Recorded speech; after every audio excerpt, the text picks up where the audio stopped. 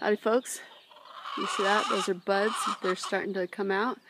In about probably 2 weeks, we will have gorgeous blossoms all over this tree.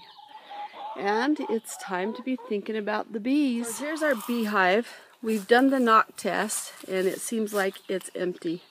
So I don't think any of the bees survive the winter. So we're going to open it up and try and clean it out, get it all ready, and make sure that we have, you know, it all ready for our bees that we're getting this weekend in time for those blossoms. Alright, got all the cover off of it.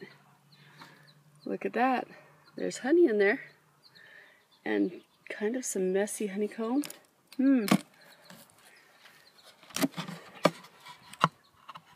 Yep, just as I was afraid of. A bunch of dead bees. So I gotta go in and clean out all that.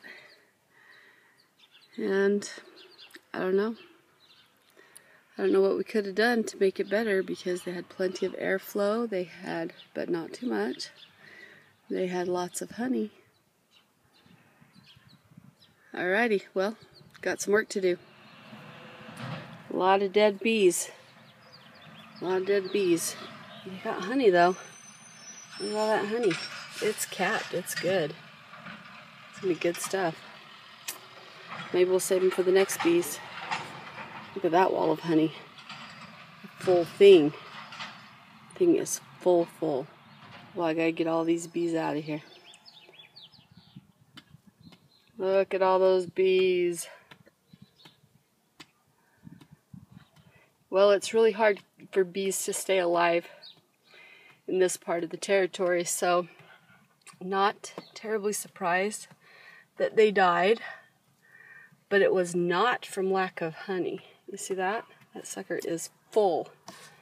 The whole thing, except for right over here, looks like there might be a little bit not full, but and there's racks of them.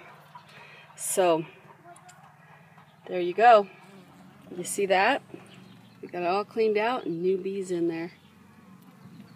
They're doing well. And just in time for the blossoms.